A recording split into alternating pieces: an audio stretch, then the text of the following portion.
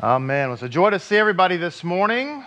Glad to be with you to celebrate another wonderful Shabbat, which is a unique Shabbat, actually. We will explain in just a moment.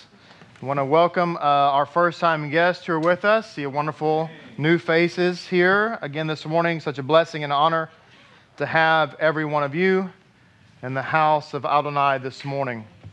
I want to get right to our lesson. From Parashat Pinchas. So I want to say our baraka and get right into the teaching so that we prayerfully, miraculously, will not run out of time. Right? Baruch Hashem. Hallelujah. Praise God in heaven. Baruch Hashem. If I can turn here. There we go. Where'd my blessing go? I took it out of my Bible. Blessed are you, Adonai, our God, King of the universe, who sanctified us with his commandments and commanded us to engross ourselves in the words of Torah. Please, Adonai, our God, sweeten the words of your Torah in our mouth and the mouth of your people, the house of Israel. May we and our offspring and our offspring's offspring and the offspring of your people, the house of Israel, all of us know your name and study your Torah for its own sake. Blessed are you, Adonai, who teaches Torah to his people, Yisrael. Amen. Baruch Hashem. So I said that this is a unique Sabbath, and it's interesting that we have the Besorah, the gospel reading, being what it is, where we find Yeshua in Jerusalem during Pesach, which teaches us a couple of things. When he went to Jerusalem for Passover, which is commonly referred to as the Last Supper, what people don't realize, many people don't realize, is that Last Supper was not just a meal, but it was rather a Pesach Seder. And some people, because, we don't think about it sometimes, so it may not occur to us, that Yeshua was alive for, some say, 33 years. We're just going to kind of go with that number. Which means that he had 33 Pesach Seders that he attended. Amen. Which also means that there were 33 times in his life in which he went to Jerusalem for Pesach. Right? And I think that's important for us to kind of take a step back and realize, because we see sometimes when we read about stories in the Besorah, we take them out of context. We think that he went there. This is the one unique time he went for the Last Supper or whatever. This story is not about the Last Supper. It just means he went to he went to Jerusalem for Pesach. So the sages in talking about, and some of the Hasidic masters in talking about this time period in which we find ourselves, which is the 3 weeks of mourning. This is the 3 weeks, the special time in which we remember, not just remember the temple, but we pray for the third temple. Most people are, who believe in Yeshua, I find that most people are shocked to find out that there's going to be a third temple. I say shocked. I probably shouldn't say that so much, because let me rephrase that. Most people are surprised to find out that there will be a third temple and God wants one. What I mean by that is most people think that there's going to be a third temple, but it's going to be because the anti-Messiah, the Antichrist, as it's called commonly, is going to build it, and it's going to be a place of deception, and then it'll be destroyed. Then Yeshua will come and all this kind of stuff, right? But that's not really accurate, because the Bible actually says that Hashem wants to build the third temple. That is the place from which Mashiach is going to reign. That'll be his HQ, as it were.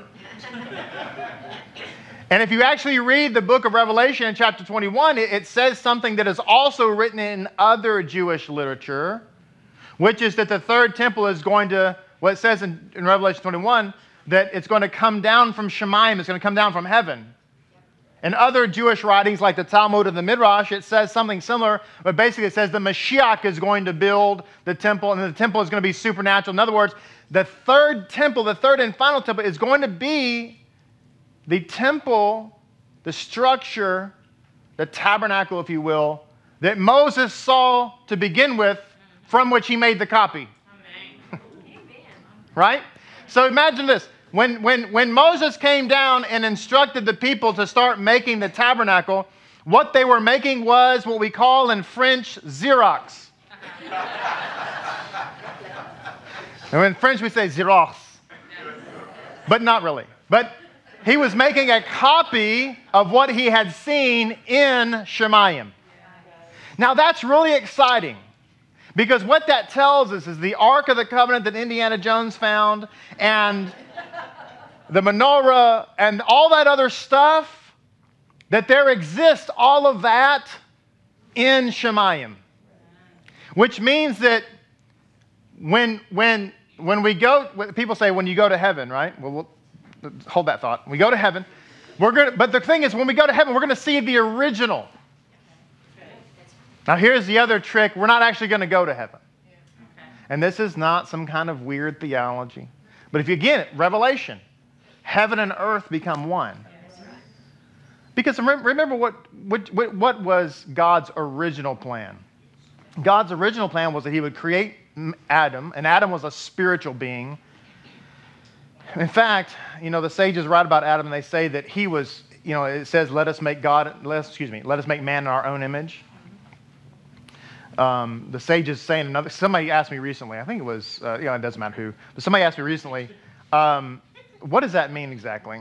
To whom was he speaking? And I said, well, if you ask traditional rabbis, they'll say he was talking to the angels or whatever.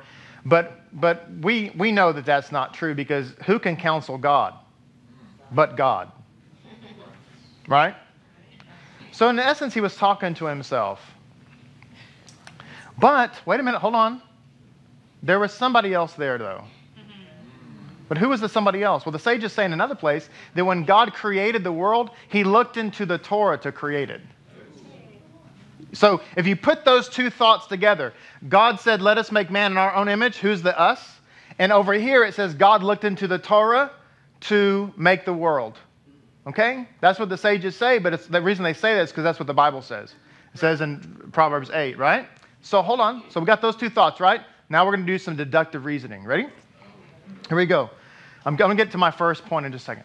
So, so we take those two thoughts, we come back here and we say, okay, so God looked into the Torah, and so there's another Jewish thought that the word Anoki, which is another way of saying I in Hebrew, like Ani, when we have Anoki, that word is actually an acronym that means I wrote myself down in the Torah and gave it to you.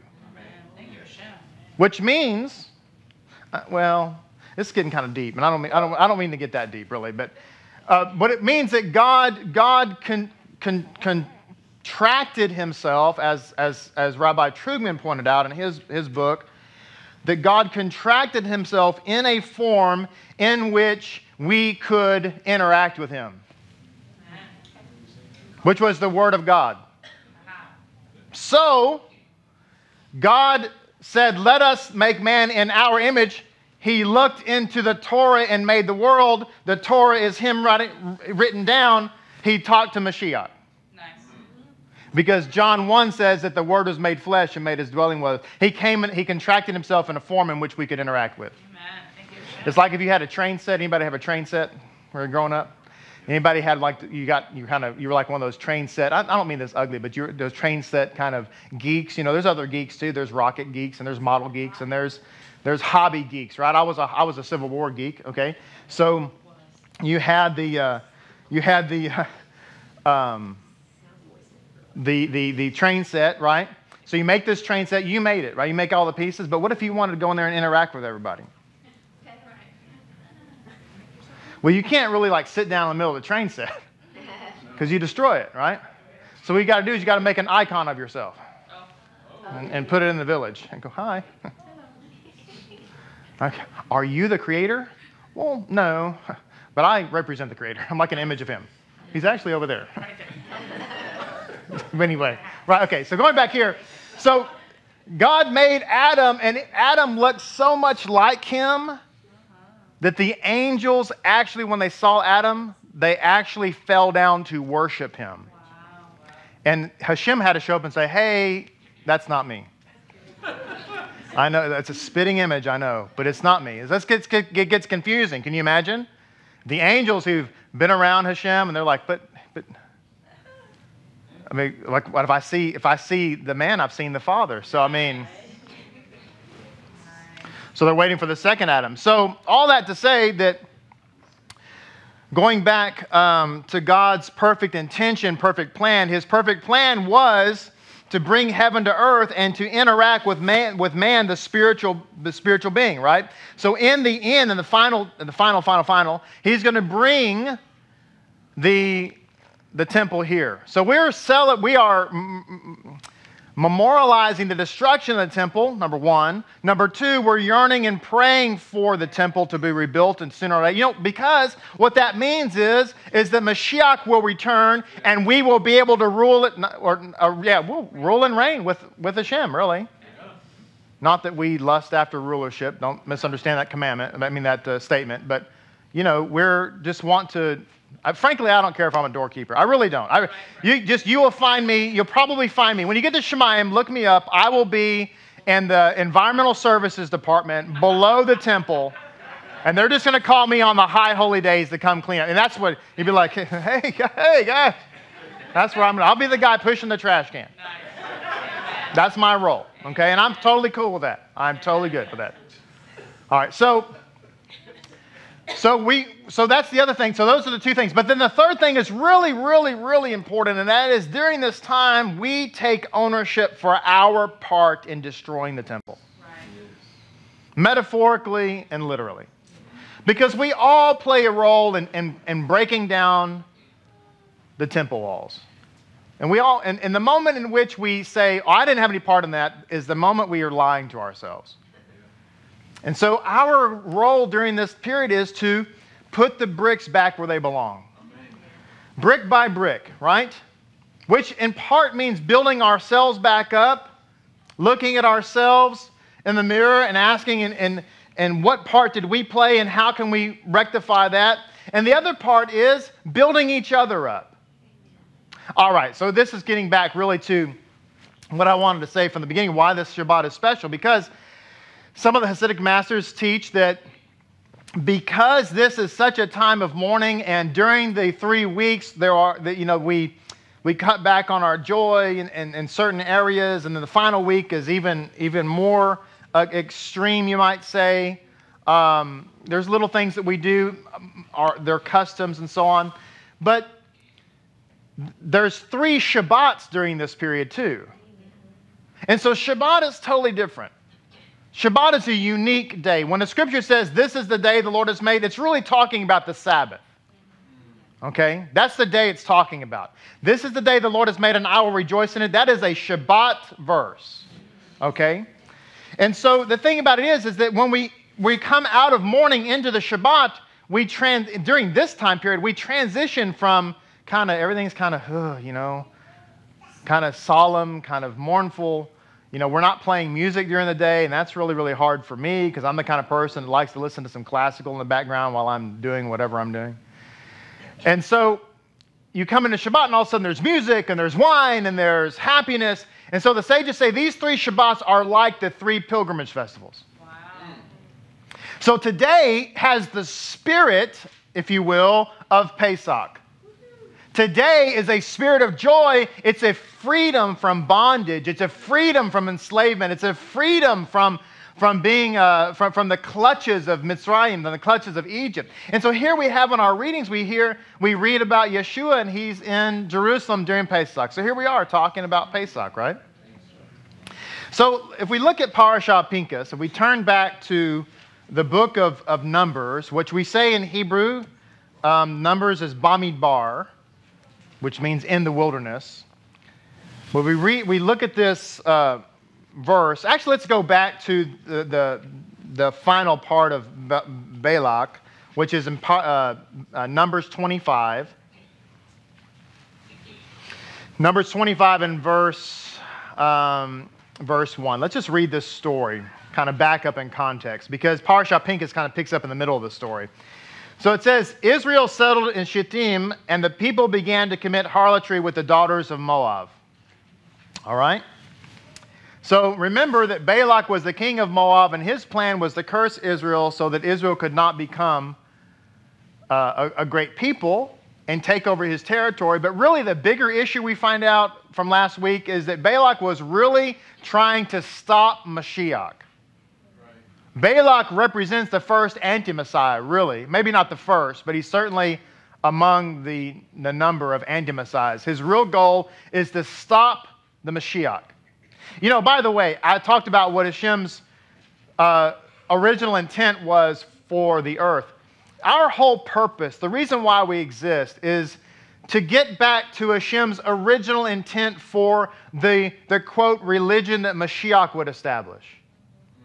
That's really why Sar Shalom exists. The reason why things are seemingly so unfamiliar to so many people, and we totally understand, totally get that.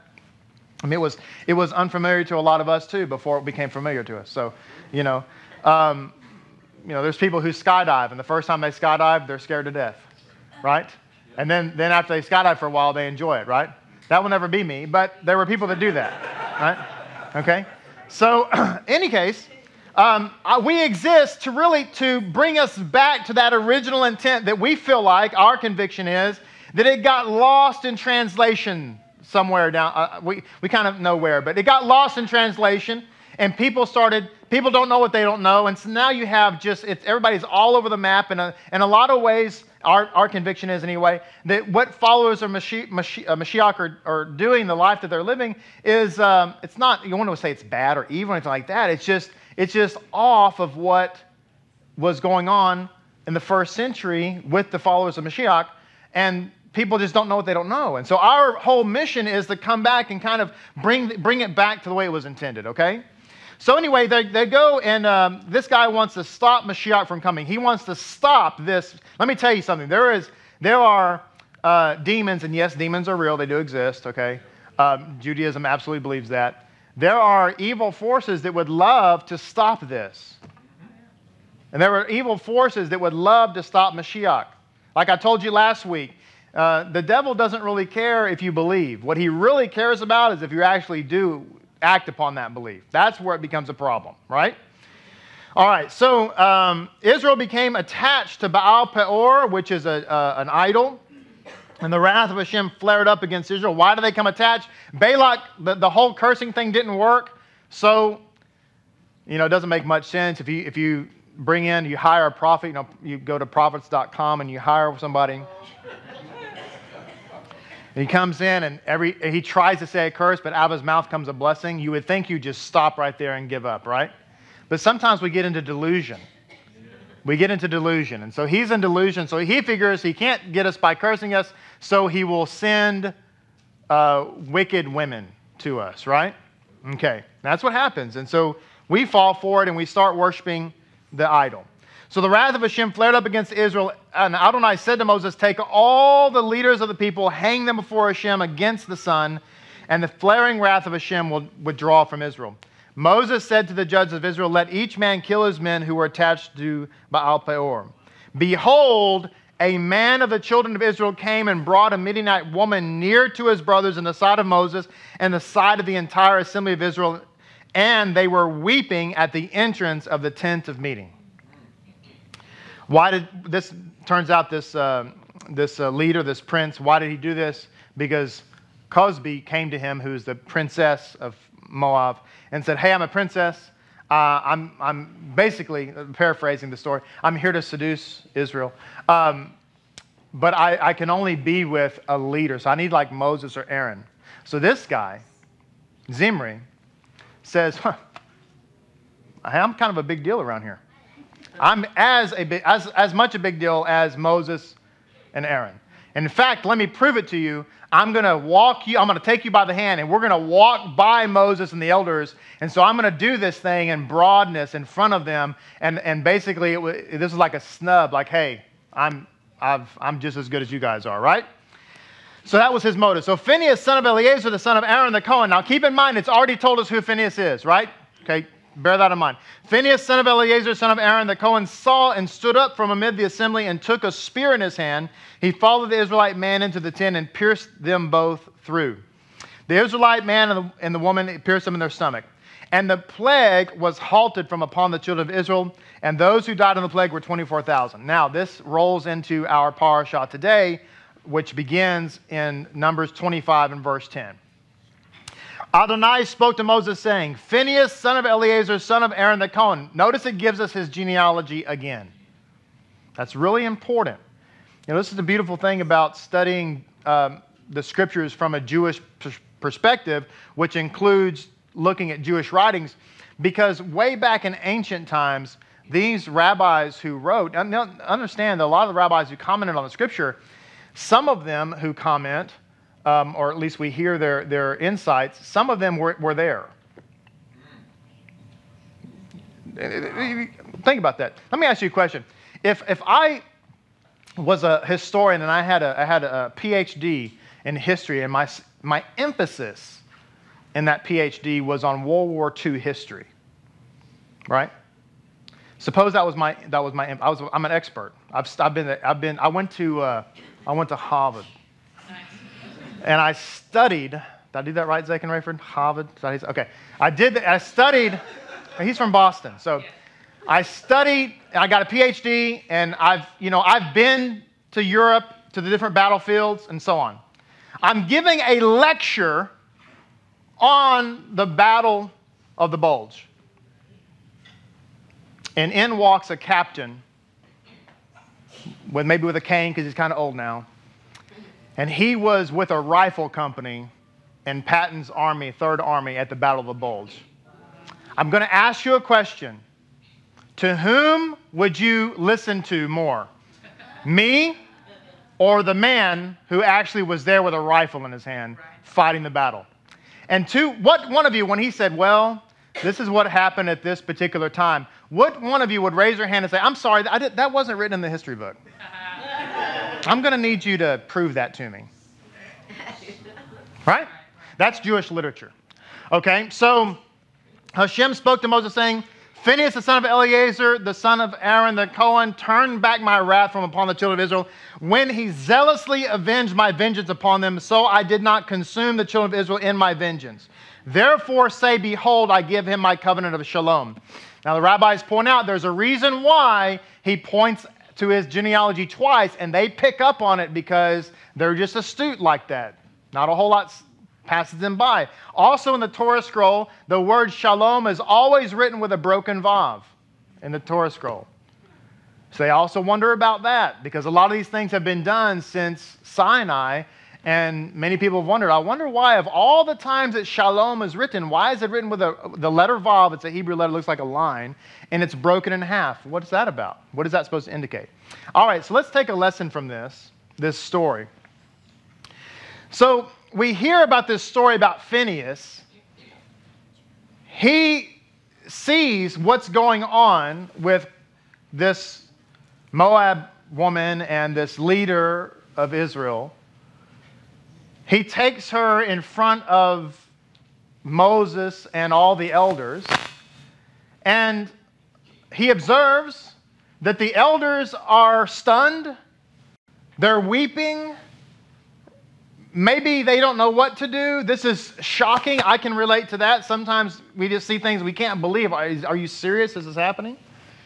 So what does Phinehas do? He takes his spear and he rushes out and he's going to slay these two and he's going to solve the problem. He is a zealot. But in this story, we're going to prayerfully glean some life lessons on how we can be good leaders. And we're going to do a little bit of Tevye from Fiddler on the Roof. We're going to do a little bit of on the one hand, but on the other hand, okay, it's going to be a lot like that, right? Because on the one hand, we're excited about Phinehas. We're excited about his zealotry. We also, the sages say that in the Talmud it relates that Phinehas and Elijah are the same person. Now, I'm not saying that's not true. It's a thought that's out there, and it's based on scriptural text. It's not based on just craziness. There's actually a reason why that is said. But we look at Elijah and we see his actions when he was confronting the prophets of Baal, which here we have Phinehas confronting Baal, right? Baal and Baal. So we'll get to this in a second, but on the one hand, we can look at both those situations and go, man, that is great zeal for God. Man, I wish I could be like Phinehas. On the other hand, God does not want zealots. But on the other hand, it's good to have zeal for God and to be a true zealot. And who wouldn't want to have their name inscribed next to Phineas as one of the people who stood up for God and really, really made a difference? But on the other hand, in order to be a true zealot, there's a very critical and frankly difficult attribute to attain. And so one of the comments that was written down about this was from a contemporary rabbi who said, "The true zealot is an utterly selfless individual. One who is concerned only about the relationship between God and his people, with no thought for his own feelings on the matter. The moment his personal prejudice and inclinations are involved, he ceases to be a true zealot." Now, ladies and gentlemen, that would exclude virtually every one of us in this room. Because if you think about it, the street preacher that goes out, see, unless that person can actually say in their soul that they have no personal prejudice, there's nothing, they're completely pure, their act that they're doing is completely selfless. There's no anger, there's no rage, there's no indignation. They're just out there only for the sake of the name of God. And the problem is their actions, their zealous actions of preaching out loud. I'm not talking about the person who goes out and talks to people. I'm talking about the person who's on the corner on this proverbial soapbox, preaching with the bullhorn or whatever. That is not bringing glory to God. That's really only bringing glory to self. And that's the hard lesson. Because we all want to be zealous. And on one hand, zealotry is good. But on the other hand, we have to understand that in order to be a true zealot, we have to have our motives pure. This is why the zealots in the temple age were one of the worst sects of Jews. Because when they went to war against Rome, it was really a power struggle. They were just mad at Rome. And when other Jews said, "Hey, we don't want to participate. We're not saying we like Rome. We're just saying that we think this is a bad idea. And so we would like to leave the city and just say, we're not going to fight." They would kill them. And the zealots are, I will put it out this, if you look at the history, the zealots are responsible for as many murders as the Romans were responsible for. And so there you go. We talk about Masada, which is in Israel. If you know the story of Masada, we look at that as a courageous act, but in reality, Judaism forbids suicide. So now you had leaders that encouraged the entire population of Masada to kill themselves. And understand why they were there to begin with. I know I'm kind of, it's not really the Alamo. It's you got people up there. The reason they're there is because this all started with selfish ambition. Now, I'm not saying that, I hear what I'm saying. We have to be honest about our motivations is the point. I'm not bashing the people of Masada and those kinds of things. I'm just simply saying we have to really stop back and go, wait, why are we going to kill ourselves now? Why are we here? What was all this really about? What was all this really about? Right? And we have to take a step back and check our motives. That's really what I'm talking about. So the first point of this whole episode of learning about the life of Phineas, because it turns out Phineas, his motivation was pure, it turns out. It turns out that he did everything right. So on the one hand, he was a true zealot, but on the other hand, he wasn't God's chosen leader because of this. God's chosen leadership fell to Yehoshua, a.k.a. Yeshua, a.k.a. Joshua. And there's a reason why. It's really for the same reason that God's leadership for building the temple fell to Solomon and not David. So the number one prerequisite for being a true zealot, for being a true leader really, for being someone who's going to lead people into truth, because we say that. That's like the zealot. I want to lead people in truth, right? So the number one prerequisite is compassion and love. Compassion and love. If you don't really have true compassion for people, and true love for people, you'll never be able to lead them in truth. You'll just be a sounding brass and a clanging cymbal. You will be somebody that they will grow to loathe. And as a matter of fact, the message you're trying to teach them will be the very message they will reject. All because you lack compassion and love. All because I lack compassion and love. We have to look ourselves in the proverbial mirror and say, do I have true compassion and true love? Do I weep? And I'm speaking to the gentleman, do we weep? And if we're not weeping, then we need to pray for tears. You know, Ahmed, I marvel at Ahmed's prayer that he prays, because it's very, every week it's somewhat different, but it's generally the theme is the same. And that is praying for people, praying for workers, praying for the harvest. And I wonder, I ask myself this question. We're just talking here this morning. Do I pray that during the week? Do I really pray for people? Do I have compassion for people? Do I want them to see them really set free? Because I said to you a while ago that our whole point here is to bring people into this freedom. We're talking about today is like the spirit of Pesach. This walk is a walk of liberty.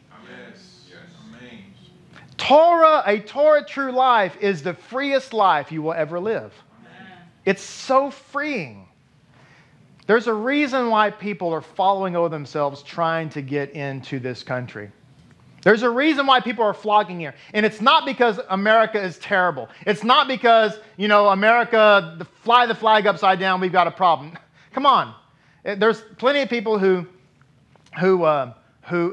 dislike this president. There was plenty of people who disliked the last president. There were some who disliked the president before that, right? So, it's newsflash. Not everybody likes a president who's sitting in office all the time. But even, people say, this country's a mess. There's some people, who are out there rioting, and the president stinks and all this kind of stuff. Then why are people still trying to get here? Right. If it's so bad. Right. One of the reasons why this country is so great and the people are trying to get here, and unfortunately some of them try to come in illegally, and, it's... sorry, but here's the problem with that. The reason they're trying to get here, and this is the irony of it, they're trying to break the law to get here, and I understand why, but it's not okay. They're trying to do that, and here's the problem with it. Hold on. 9 times out of 10, they're leaving a lawless society where they have no freedom and no protection to come into a law society, but in doing that, they're trying to break the law to do it. And that's the problem. We as believers taking that analogy to a spiritual level, a lot of times we want the freedom that the law gives, but we want to break the law in order to get that freedom that the law gives. And we don't understand because we've been so deluded in our thinking to believe that lawlessness is freedom. Let me do whatever I want and say whatever I want and eat whatever I want and live however I want and be with whoever I want, no matter what sex they are, use whatever bathroom I want to use. And we find out that in fact that is not freedom, that is bondage. Yeah. My wife, the Rebbetzin, was reading an article this week, or maybe she watched the story, I don't know, but she was telling me about it, that there was a man who had grown up believing that he was a woman, right? Ladies and gentlemen, with all the compassion in the world, I just want to tell you that is a mental disorder. That's all it is. God knows what he's doing when he puts a soul into a body, and he does not make a mistake and put a female soul into a male body. God makes no mistakes, period, okay? It's a mental disorder. Later in the article, this man says exactly that. He came to find out that he had a mental disorder. But he had the surgery and all this kind of stuff, but it didn't make him happy. So he ended up jumping off of the Golden Gate Bridge, which is a 75-foot drop. My wife was relaying the story to me, and I'm like, wow. And he said that 1% of the people survived that fall. Okay? He, through a series of circumstances, Coast Guard happened to be just hanging out that day right there. he hit the water like the exact position you're supposed to. I guess maybe he did like we used to do. You know, I don't know. How he hit it exactly you're supposed to, you know. And it says that when his hands let go of the rail to fall, that very instant he regretted it. That very instant. And he later talked to other survivors, the very few, who not only jumped off the bridge, but others who've also killed themselves and failed, or tried to kill themselves, you're saying failed. That's awkward. But they all said the same thing. They all regretted it. The very instant that they did whatever they did, they regret it. Okay? So, for us, it teaches us a very valuable lesson that life is precious, and that we have to understand that sometimes we make choices, and we have to understand that some of those choices are final in our lives. But God wants us to live. He wants us to have freedom. He wants us to have everything He has in store for us. And that's why you're here. I always say, if you're a first-time guest, you know, you're not here by accident. You're here because Hashem wanted you to be here. So there's a story that this actually comes from the Talmud in the tractate Avodah Zarah 18a. There's a story that goes like this. It says, Rabbi Yosef ben Kisma fell ill. Rabbi Hanina ben Teradion went to visit him. Rabbi Yosef said to him, Hanina, my brother, do you not know that this nation, that is the Romans, have been granted kingship by heaven? Wow. And they have destroyed the Beis HaMikdash, the temple, burned the sanctuary, killed all the pious people. They've eradicated the best of his servants, yet the Rome still stands. And I've heard that you sit and toil in Torah in public places. The problem is the Romans have forbade it. And it says you even gather people to hear your Torah lessons, holding a Sefer Torah in your lap, thus violating a Roman decree against Torah study. The heavens will have mercy, answers Rabbi Hanina. I offer you words of wisdom, and you can only respond, the heavens will have mercy, asked Rabbi Yosef. I would be surprised if they do not burn you with the Torah scroll. All right? Now keep in mind. On the one hand, he's defying Rome and said, I'll teach the Torah no matter what. Well, I've got the big Torah scroll in my lap, and I'm going to teach Torah. I'm going to teach Torah. I don't care if you kill me or not. On the other hand, why are you risking your life unnecessarily? Because in Judaism, there's a life before law principle. Remember that. Some people say that Judaism is legalistic. It absolutely is not. There's a story about a rabbi, I forget, it was in Eastern Europe during the 1800s. It was on Yom Kippur. And there was a woman who had recently given birth. And in that part of Europe, Yom Kippur could be cold. In this case, it was cold. She had recently given birth. So everybody's in the synagogue, and it's Yom Kippur. Okay? This is serious. This is when everybody shows up, even if they're not religious, they show up. Right? So somebody comes in, and they happen to mention to the rabbi about the woman who's just given birth, and she's at her cabin. So everybody's davening, going through all the prayers, right? Very important. It's very important. All of a sudden, rabbi disappears. What's going on? On Yom Kippur, you can't eat, you can't do any work. I mean, it's really the only commanded fast, really. Yeah. It's the fast of all fasts. It even trumps Shabbat. So some of his Talmudim decide, what happened to the Rebbe? So they, through a series of circumstances, they find out that he had ventured off towards this cabin. So they go there, and what do they find? They find his special coat folded up and put on a pile of logs. He's got his sleeves rolled up, and he's axing, with an axe, he's cutting wood, chopping wood. Rebbe, what are you doing? It's Yom Kippur. What are you doing? And he said, There's a woman in there with a brand new baby. It's cold out here. She could die if it's not warm in her cabin. So I'm cutting wood and making a fire for her. Right. Why? Because life before law. Okay? So this man doesn't have to give up his life to do what he's doing. So what's the deal, right? So on the one hand, he could be a great tzaddik. On the other hand, we don't know. So his friend is trying to find out, because this is what friends do. Okay? So Rabbi Yossi says, will I merit the life in the world to come? Asked Rabbi Hanina. He asked Rabbi Yossi, will I merit the life in the world to come? And Rabbi Yossi said, did you do any good deeds? Follow this story. Hold on now. Some of you are like, I knew Jews work for their salvation. No, they don't. A rabbi's question always has a motive behind it, right? So he's like, do you do any good deeds?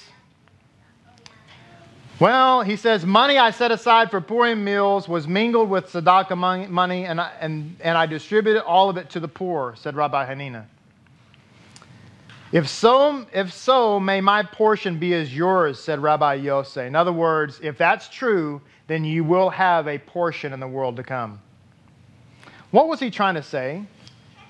What's important about that story? So here is this man who loves Hashem and is willing even to risk his life to teach Torah, to be zealous to teach Torah to the world. He's even willing to suffer burning at the stake at the hands of the Romans. So his friend says, when he asks his friend, do you think, kind of feel like I'm dying. You think I'll go to Shemayim? His friend says, I don't know. Have you done anything good? And his response was, I've given tzedakah to feed the poor. And his friend says, well, if that's the case, then may my portion be like yours. What was the message?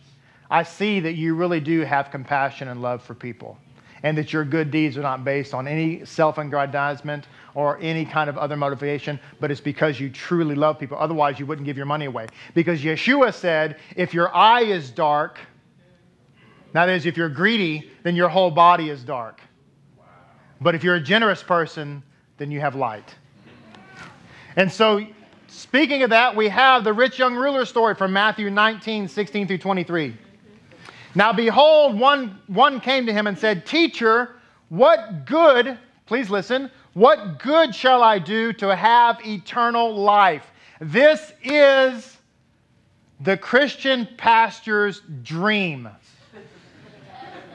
To have somebody walk up and say, what must I do to inherit eternal life?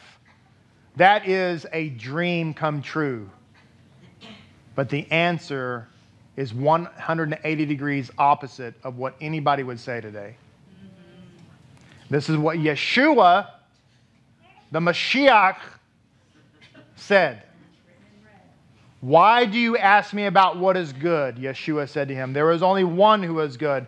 But if you want to enter into life, here comes the Roman road.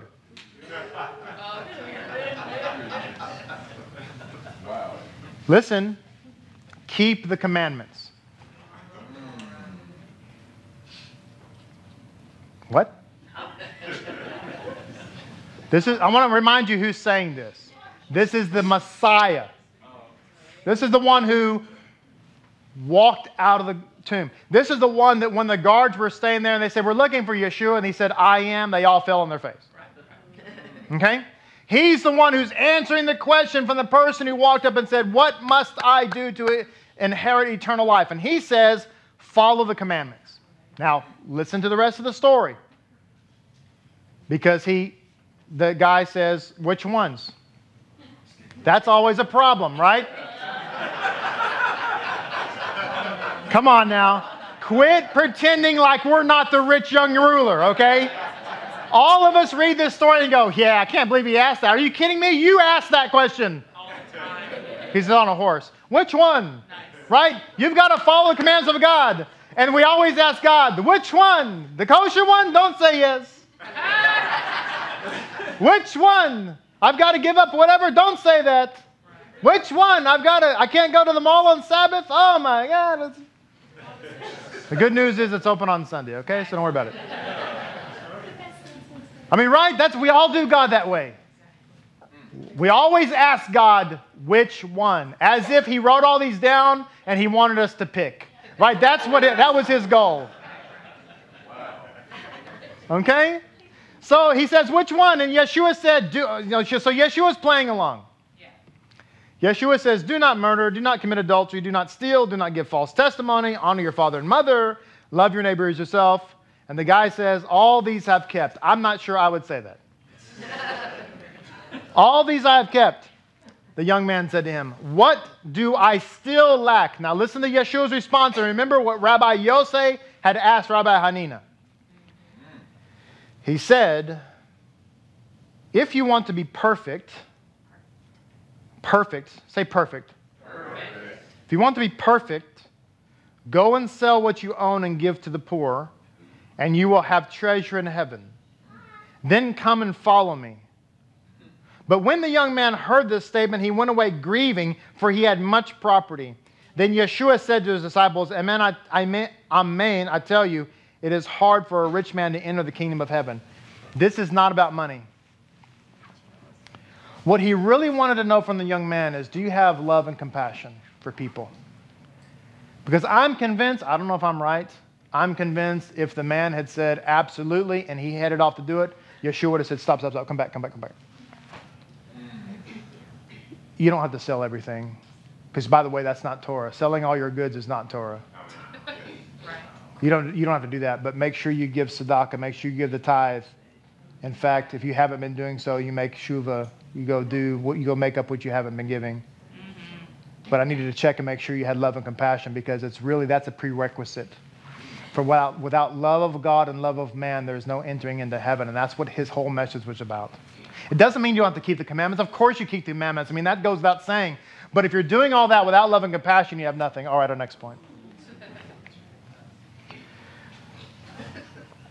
We read this morning, for the sake of time, I won't read it again, but we read this morning from John chapter 2 that Yeshua walks into the temple and pulls a Phineas. Nice. By the way, there's actually a religious law in Judaism that a zealot does not ask permission of the court to do what he's about to do. Yeah, because if he walks into the court and says, may I have permission to be a zealot, he is exhibiting concern for his own self. And therefore, they will deny him. This is actually a Jewish law. They will deny him because they said, you're not a true zealot. Just the very fact that you asked. Because zealotry acts without any consideration. I don't care if I die. I don't care what happens. I'm only acting for the sake of Hashem's name.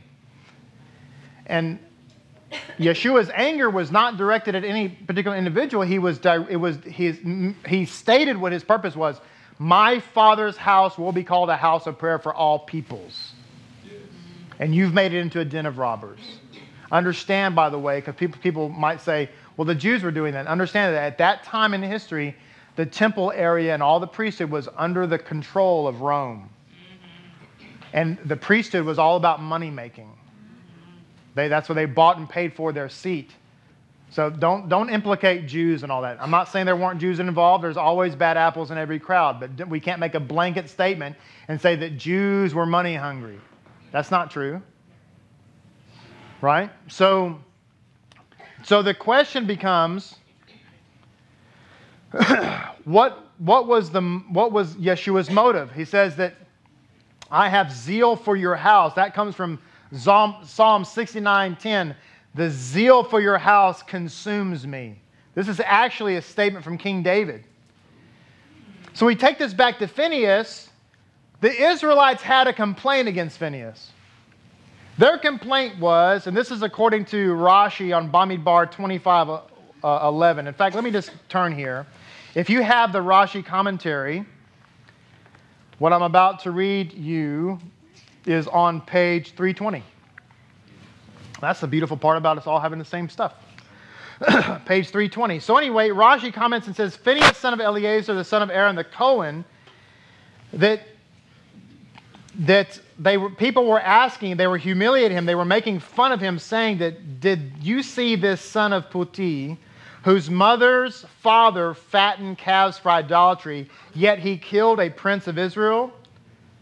This is why the scripture, writes Rashi, comes to trace his ancestry to Aaron. So the question was earlier, why is his lineage mentioned twice? And the answer is to vindicate him from the slanderers. Because what the people were saying was, Because, see, they didn't act. And we would like to think that when people do the right thing, we'd like to think, well, I would have done that. But they didn't act. Right? And so they were trying to find an excuse for themselves not acting like a zealot properly. But here's the problem. In them trying to find an excuse for themselves, they were trying to tear Phineas down. And they said that, listen, his grandfather used to fatten calves for idolatry. What was that about? Well, they considered it an act of cruelty to prepare an animal only to be sacrificed. Right? Especially to idols. So they were making fun of him, and they were disparaging him, but God had said that he was a righteous man and he did this for his own sake, but they were saying, no, he did this because he's a cruel person. In other words, he's not a true zealot because in his heart of hearts, he was mad, and that level of anger and hatred was disqualified him from being a zealot, and he got that anger and hatred because he's descended from an idolater. And it turns out that his father Eliezer had married one of Jethro's daughters. Remember, Moses married Zipporah? Well, here's the thing, though. This is the other sadistic part of this. Jethro had already converted to Judaism, and he was no longer an idolater. But the people were not accepting him, which is also a big no-no in Judaism. So he wasn't an idolater, and neither were his daughters. But they were saying, they were bringing up his past, right? You know, like the old thing we used to say back in the day, when the devil reminds you of your past, remind him of his future, kind of thing.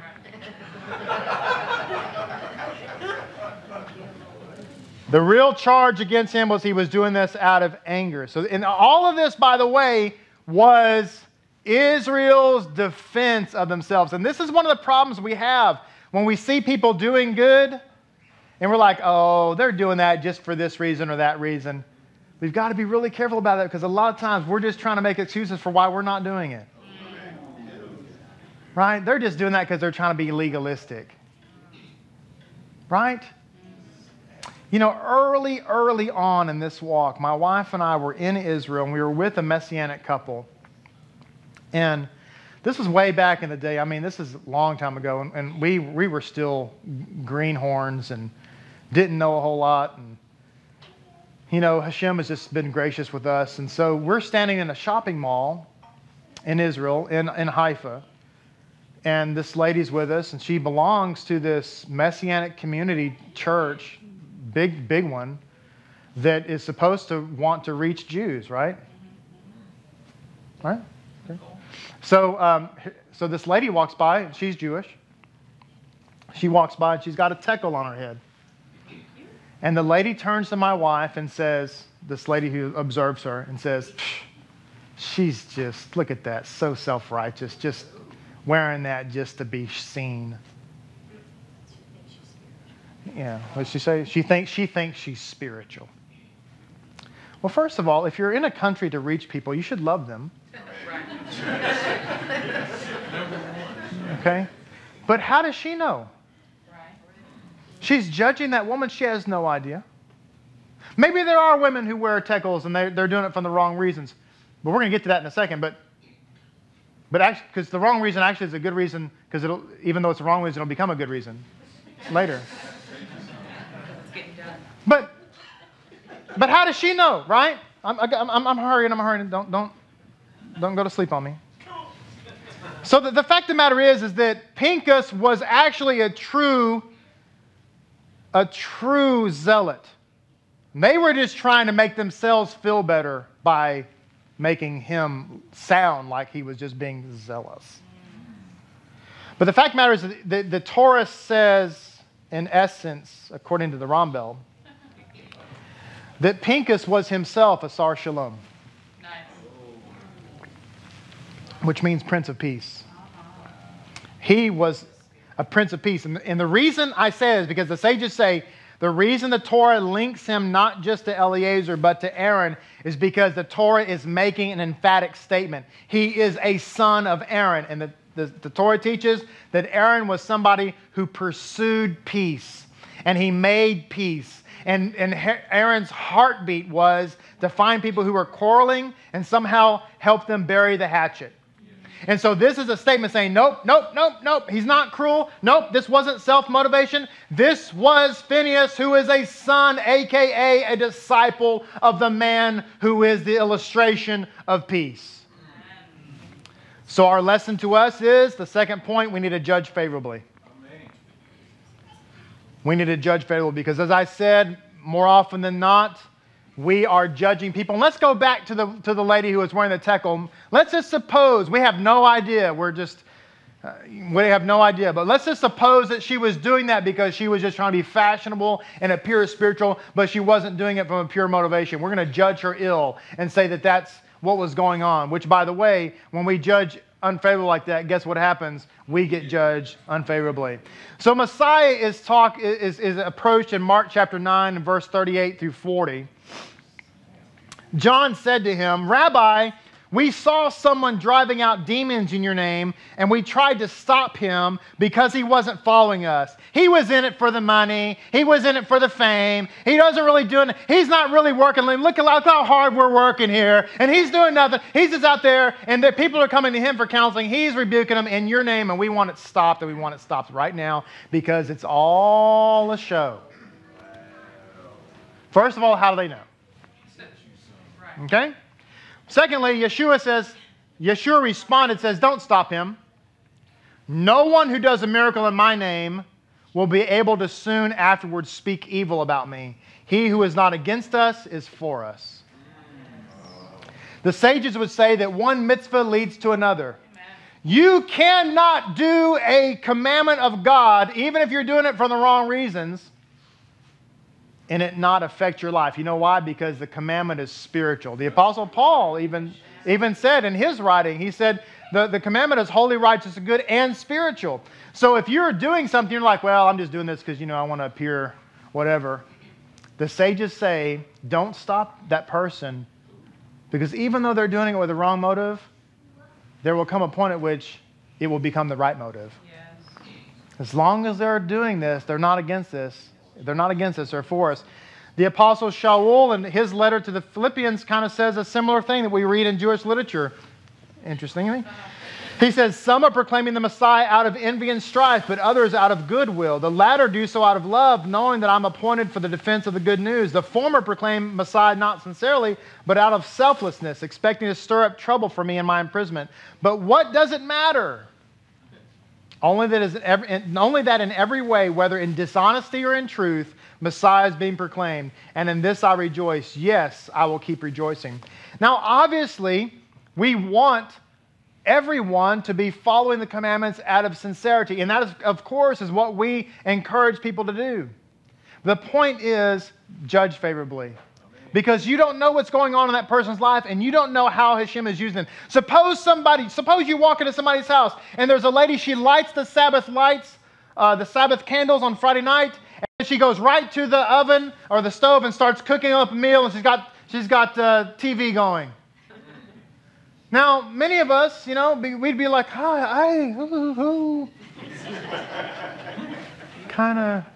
I help you turn that off? We say things, right? Or my personal favorite is they light the candles, you're at their house, you go over there, and they set a food down in front of you, and you say, is that kosher? Oh, that's lovely. No, look, if you were concerned, you don't show up. Right? So here's the point. But see, we don't know. The lady who's cooking, she just lit the candles. We need to be going, praise God in heaven. Why? Because those candle lightings will lead to something else. Yes, yes. This is why I said last week, we don't need to be halakha police. We need to be thanking God. Every time somebody does a mitzvah, they've just picked up a gold coin. And we need to be running around going, they found it, they found it, they found it, they found it, they found it. And We need to rejoice and say, if they found that one, they're going to start looking for another one. Yes. This is what's so awesome about it. But instead, we're like, oh, they only picked up 1 coin. I picked up 7. And Yeshua shows up and says, and I'll take 6 back. Thank you very much. And give them to the one here.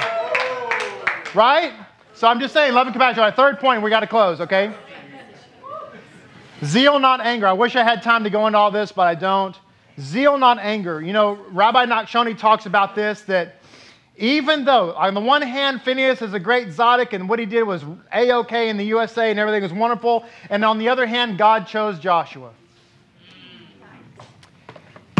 It's not a slam against Phineas. It's just that God is making a point that, listen, if I'm going to pick the leader, I want it to be the guy who is somebody who is calm, cool, collective, and lets things roll off. This is why he said David. David was a man after God's own heart. That's David's name in the Indian language.